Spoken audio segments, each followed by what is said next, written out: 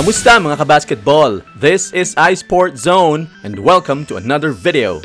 Maraming tao ang nagsasabi, especially mga Laker fans, na sigurado na daw na sa Lakers mapupunta itong si Anthony Davis. May mga kabasketball tayong nagsasabi na nakukuha raw ni Lebron James kung ano ang gusto niya. At marami naman nagsasabi na dahil gusto ni Anthony Davis na mapunta sa isang championship contending team at manalo ngayon na. Pero mga kabasketball, huwag nating kalimutan na hindi lang naman ang mga players ang nasusunod sa mga trade na ganito, kundi ang mga team owners din. At madalas ay sila nga ultimately ang nasusunod. After all, sila naman ang gumagastos ng milyon-milyon sa mga players na ito. At sa ibabalita ko ngayon mga kabasketball ay marami sa mga Laker fans ang medyo madidismaya dahil may kumokontra sa pagpunta ni Anthony Davis sa Lakers. At yan ay walang iba kung hindi si Gregg Popovich, ang head coach ng San Antonio Spurs.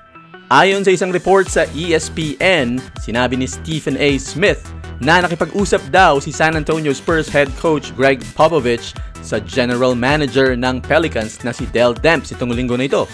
At sinabi kay Demps na wag daw bibigay sa Los Angeles Lakers. Kung matatandaan nyo mga kabasketball na maraming Laker fans ang tuwang-tuwa na baka mapunta na nga itong si Kawhi Leonard mula sa San Antonio Spurs papunta sa Los Angeles Lakers nitong umpisa ng NBA season. Pero maraming nadismaya dahil imbes na sa Lakers makipag-trade ang San Antonio Spurs ay ibinigay nila si Kawhi Leonard sa Toronto Raptors kapalit ni DeMar DeRozan. Gagayahin kaya ng Pelicans ang ginawa ni Gregg Popovich ng San Antonio Spurs? Hindi natin masasabi yan sa ngayon mga kabasketball, pero huwag kayong magtataka kung hindi sa Los Angeles Lakers makipag-trade ang Pelicans at imbes ay sa Boston Celtics, sa New York Knicks at may mga chismis din na interesado ang Toronto Raptors, ang Milwaukee Bucks at ang Portland Trail Blazers.